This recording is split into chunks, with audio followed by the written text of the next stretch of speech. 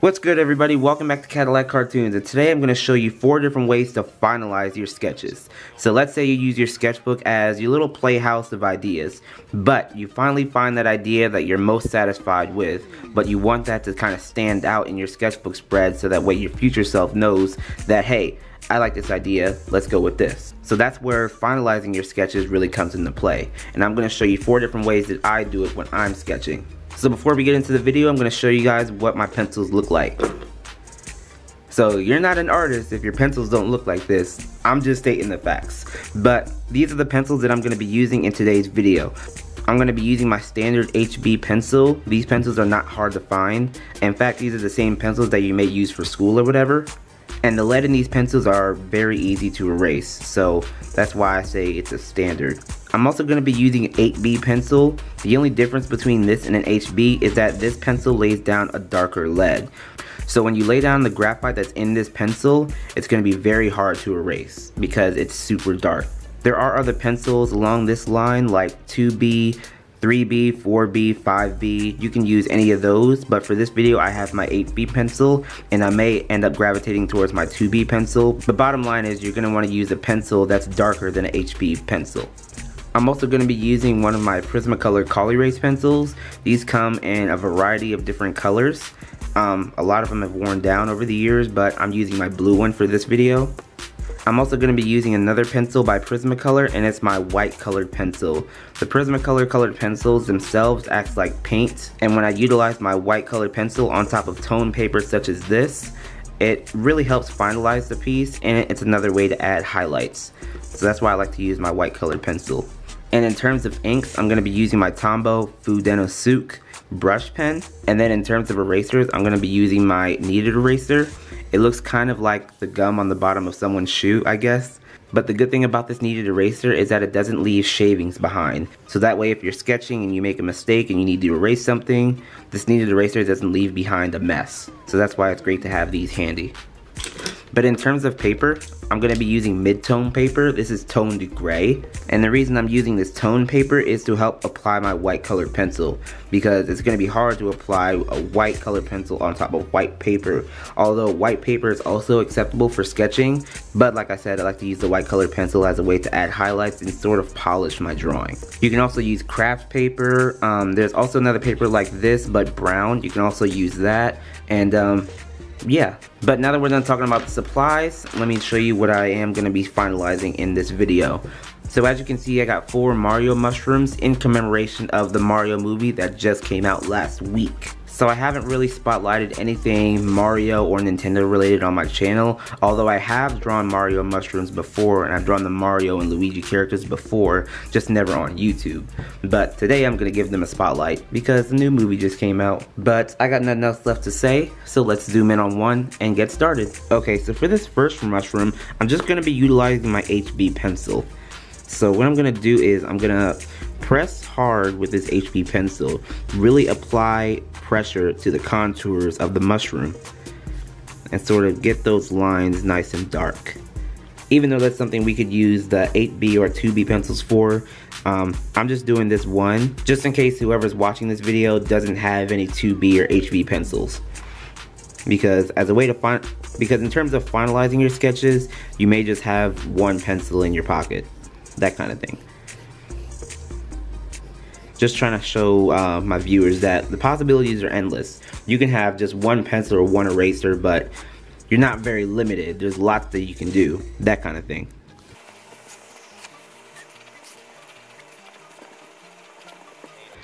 Okay, and can't forget the eyes, so let me just apply the pressure again.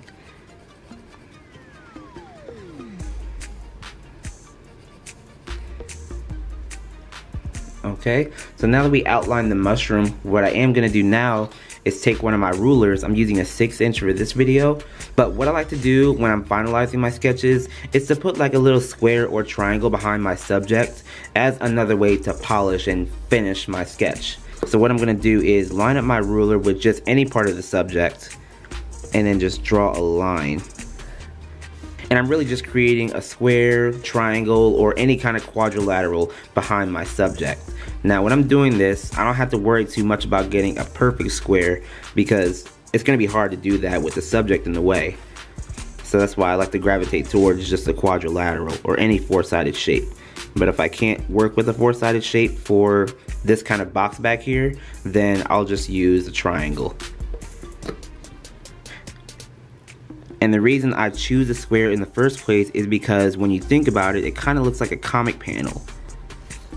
And the subject just kind of pops out of the panel when you think about it. But now that that's drawn, I'm going to go over this square without using a ruler because I don't want to make it too obvious that I used a ruler for that.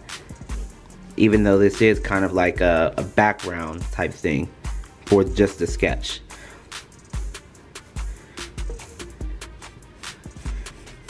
Just scribble.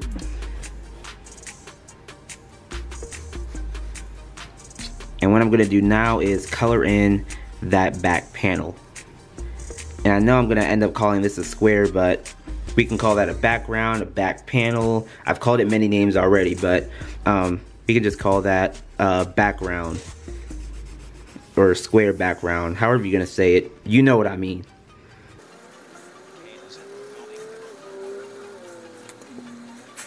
Okay, and now that we finished all that, it may appear that the contours of your subject may kind of clash with that back panel. So what you can do again is go over those contours, but apply a lot more pressure, just to help kind of darken those lines and help separate the subject away from that back panel.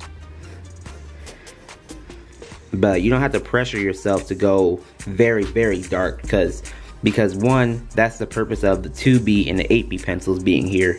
And two, there's limits on how dark you can get the lead to go from an HB pencil. And there we go, that's one way to finalize your sketch with just one pencil.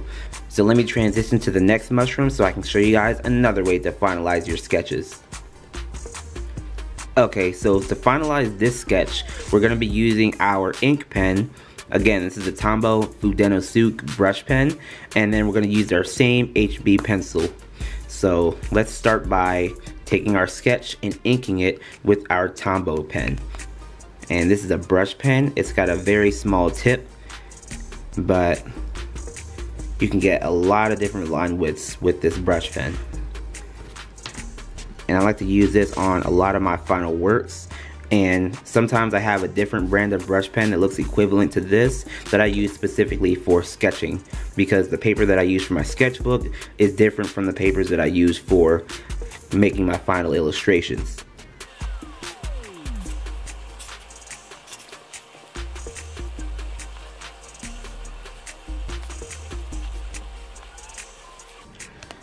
Okay, so now that we got our piece nice and inked, we're gonna take our HB pencil again and our ruler again and just make that same quadrilateral standing right behind the subject.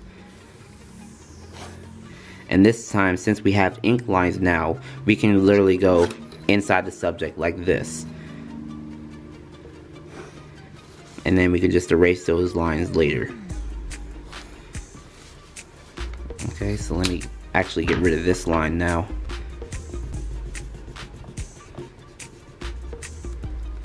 And then get rid of this one up here. And then this one.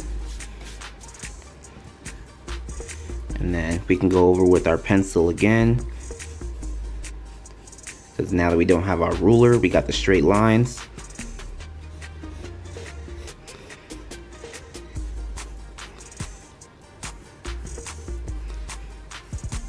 And then do what we did last time and color in that shape.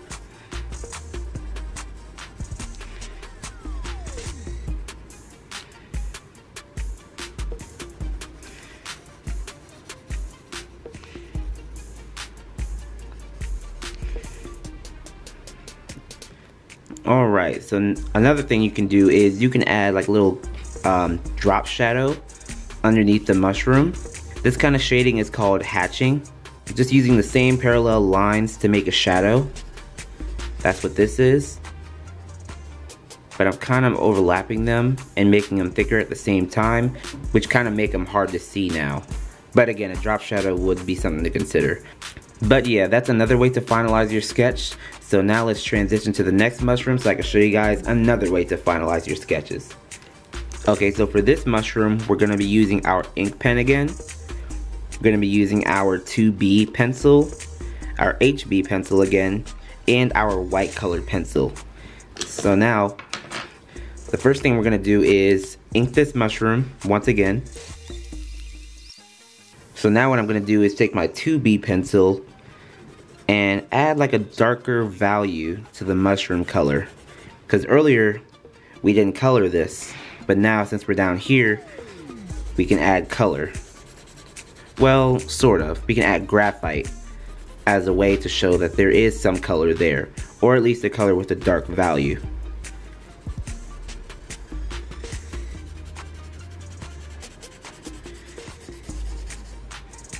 And then later on you can just erase the parts that you don't want there to be color.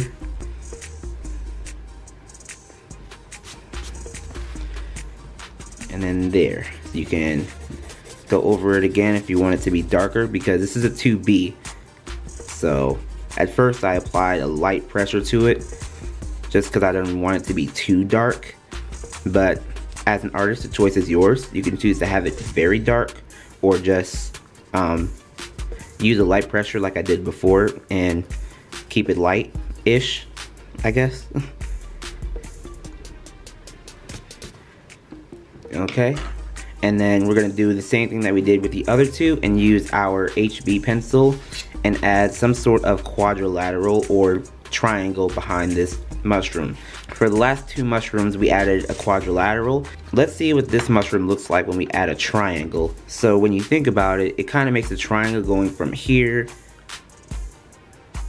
See how it kind of makes a triangle? When I'm making the triangle behind this subject, I'm gonna make it kind of upside down. So let's start up here.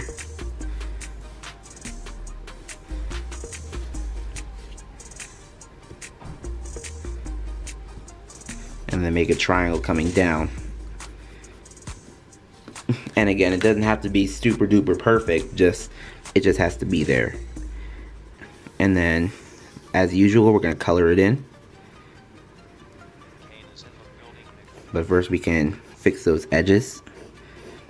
Okay, and then to help the mushroom kind of stand out, we can go in with, instead, let's use our 8B pencil and apply light pressure to that to see if we can get any darker.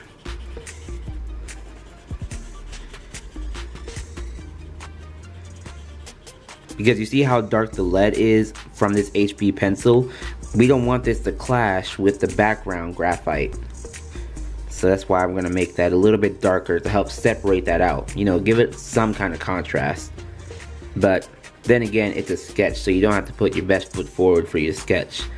Unless your final artwork is in a halftone sketchbook like this. But for me, that's not always the case. But now we can erase those parts. And yeah, now we got one thing left to do. We can take our white colored pencil and just add highlights wherever. Okay, so hopefully you can see this, but I'm applying this sharpened white colored pencil along the left hand side of the mushroom to indicate that the light source is over here. I'm also applying it on the white parts too. Well, hopefully I can go on top of this graphite with this white colored pencil. But instead, let me use an alternative. So I grabbed my white Posca pen, and it's a fine liner because it has a small tip. But I'm going to use that and substitute for the white colored pencil. Because we're working on top of several layers of graphite. And it's not going to be easy for a white colored pencil to easily show up on the page. So that's why I'm going to use a paint pen, because it really helps with an overlay, if that makes sense.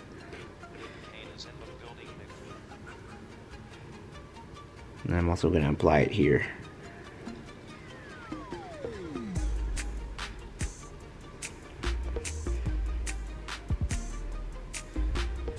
And then also on the eyes, I can do that too. And yeah, but since we did add the white paint pen to the drawing, I can now take my white colored pencil and just kind of scribble in some white, because you know the spots on each mushroom in the Mario games, they're usually white over here in these areas. So I can just kind of scribble in some white.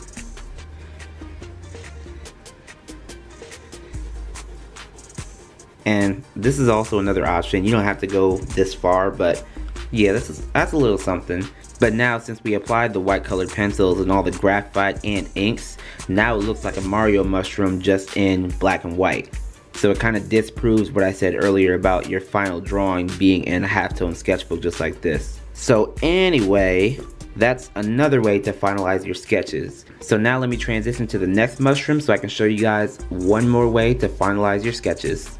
Okay, so the last way we're going to use to finalize your sketches, we'll utilize my 8B pencil again, and this time we're going to be using one of my Prismacolor Col-Erase pencils. Again, this comes in many colors, but for this video I'm going to be using a blue.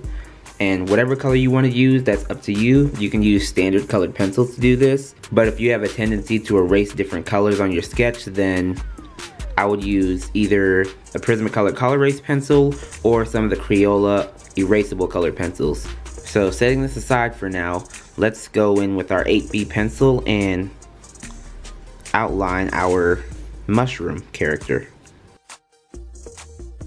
And I did also forget to mention that 8B is still lead, so when you're drawing with your 8B pencil and you have a tendency to sweat, you may end up smudging these 8B lines. So just a little precaution, because I know I didn't do it and I do have sweat on my hand, but gladly I didn't smudge any lines. So I'm trying to do my best to keep this part of my hand off the page when I'm drawing. Or at least off of the 8B lines. Graphite lines, actually.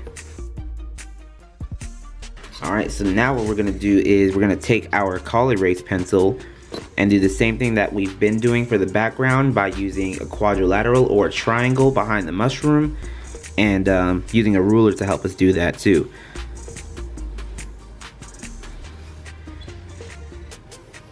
And again, it doesn't have to be a perfect square, it doesn't have to be a perfect triangle, just any kind of shape behind the subject.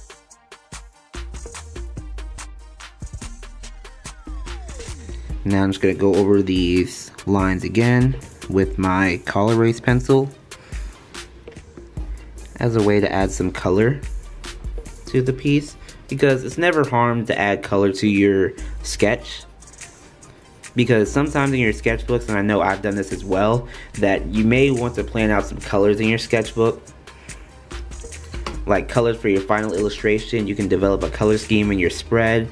Just throw in a color palette, maybe 1, 2, 3 colors here, and try to use them throughout your piece, and doing all that in your sketchbook.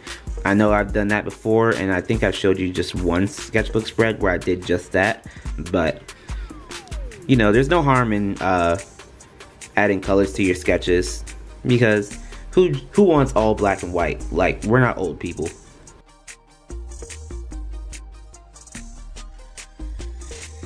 And yeah, we got our blue background and everything going. So while we're still down here at this mushroom, we can go in with our HB pencil again and just lightly shade in that portion that we colored earlier.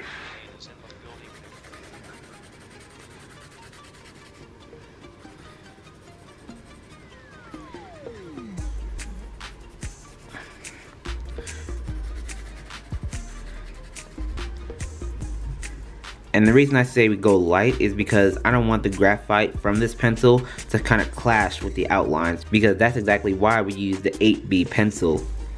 So that way if I go in with a lighter pencil or a pencil with lighter lead, I can just do some minor shading and just leave it at that. And see, you can go a little bit darker, just not as dark as the contour lines, because again, we don't want those to clash. And I think that's good enough. And then like we did up here, we can add a cast shadow, but really you could have done that with all 3 of these mushrooms, but I just kept forgetting, or I just chose not to. But yeah, but now let me zoom out so I can show you guys what all these mushrooms look like after they are finalized. Alright, and here's what the 4 mushrooms look like now that they've been finalized. So just a little recap of what supplies we used for each mushroom. For this one, we used just this HB pencil and applied different amounts of pressure for both the contour lines and when we colored the background. And for this one, we used our brush pen and then this same HB pencil for the background and this drop shadow down here. So for this mushroom, we used our ink pen again. Then we used our HB pencil to color in the background. Then we used our 8B pencil to color in some places in the subject that deserve dark values. We used our white color pencil to color in the parts that deserve light values. And then surprise, surprise, I used my white Posca pen fine liner to help define the highlights in the piece, because a white color pencil is not good for working on top of several layers of graphite. So that's why I had to throw this in there. And then for this mushroom, we used our 8B pencil for the contours. We used our HB pencil to define some dark areas. And then for the background, we gravitated towards using some color by using our Prismacolor Col-Erase pencil. But in terms of finalizing the sketches like these, you can use different combinations. Like say, this background up here could be colored. This mushroom could have some inks. This one can have a triangle background, and so many more. But I just decided to go with just the 4 different methods, just to help keep it simple. But yeah, that's about it. Those are 4 different ways to finalize your sketches. So if you liked the video or if you found it useful, give it a like and a comment, subscribe if you haven't, and tap the notification bell so you never miss an upload. And I'll see you in my next video.